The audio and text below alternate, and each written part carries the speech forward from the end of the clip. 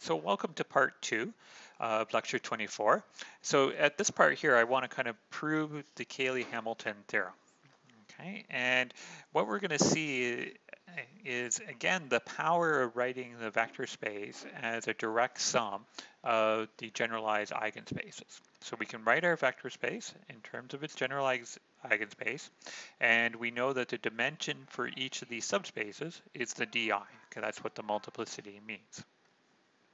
Now, we also know that for each I, this particular operator is nilpotent on this subspace, right? So nilpotent just means that if I take t minus lambda I times the identity operator raised to the dimension of this space, and I evaluate it at v, I get 0. And this is true for all vectors v in this subspace. Okay, so that's just a property of being nilpotent. So now the characteristic polynomial was defined in this particular form. So when we plug in our operator, we get the new operator z minus lambda 1 times the identity operator raised to the, oh, that should be a d1 up here, d1, and then we go all the way through. So we're just making the operator associated to this polynomial. And notice that it's kind of made up now of all of these little, it's made up of a whole bunch of nilpotent operators, okay? And somehow we want to take advantage of the fact that each of these pieces here are nilpotent on a particular subspace, okay?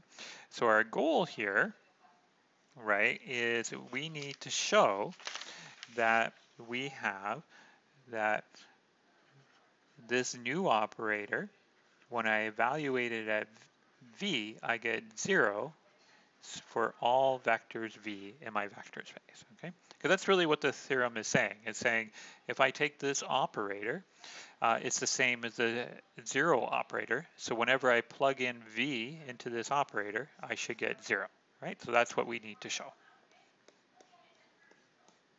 Okay, so again, let's take advantage of the fact that we can write v as a direct sum of its generalized eigenspaces. So that means that v can be written, any vector can be written as v1 plus v2 up to vm with each vi in a corresponding generalized eigenspace. Okay, so now we're interested in this object, qt. This is a linear map. So when we apply it to the vector space v, because this is a sum, we can break it up into its parts, right?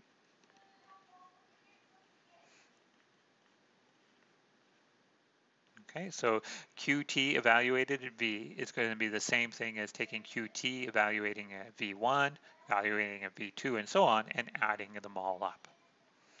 Okay, so now let's look at a specific term inside of this sum on this side right here. So I have here, let's look at qt vj. Okay, so what can we say what happens there? Well, we're looking at this linear operator evaluated at vj, and so this is the qt. So this is our expression right here.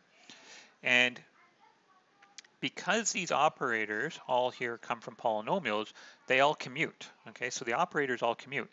So what I'm going to do is I'm going to push the operator containing lambda j to the end. Okay, so I can rewrite this as t minus lambda 1 raised to the power of d1 up to t minus lambda m I raised to the power of dm. And then you want to imagine here what I've done is this operator showed up in the middle over here, but now I'm pushing it to the end, and I'm pushing it beside the vj. Okay, so let me just put this in notes here. I have this because the operators commute. So what I did is I pushed the operator t minus lambda j I dj to the end. Okay, so I kind of just reordered it so I can push this guy beside the Vj. And now remember, Vj was in the generalized eigenspace of lambda j, and this operator here is nilpotent on it, right? So what we have is this operator here now looks like sum operator times t minus lambda j I dj vj, and this is equal to 0. So this is sum operator. And the fact is, this part right here is 0, follows from what we mentioned right here on this line right here. But that means if we go back to this, q of t takes v1 to 0, it takes the next term to 0, so it takes each of these terms here to 0.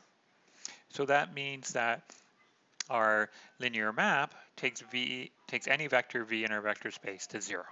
Okay, so that kind of ends off the proof of the Cayley-Hamilton theorem. Okay, so there we have that for any linear operator, its characteristic polynomial becomes the 0 operator.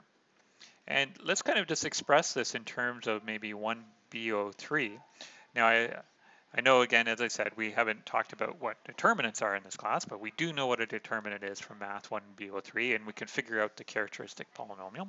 So here would be a matrix 6, 7, 2, 4. The characteristic polynomial is found by taking the determinant of this matrix, and this would give you 6 minus lambda times 4 minus lambda minus 14. And if you do all the work, this becomes lambda squared minus 10 lambda plus 10. So what the Cayley-Hamilton theorem actually implies is that if we evaluate the matrix A at this polynomial, we'll get the 0 matrix. Okay, so what that means is that if we take the matrix 6, 7, 2, 4, and then we square it, and we take 10 minus the matrix 6, 7, 2, 4, and then we add 10 times the identity matrix 1, 0, 0, 1. When you expand it all out, you get that this matrix here should be equal to the 0 matrix. Okay, so that's kind of what the Cayley-Hamilton theorem is doing. We didn't do this in Math 1B03, even though we actually had kind of all the tools in place. We had the characteristic polynomial. We had this idea of plugging in a matrix into a polynomial, but we never really kind of spent any time noticing that we have this equality when you do this. So we'll pause here, and then we'll talk about what's called the minimal polynomial.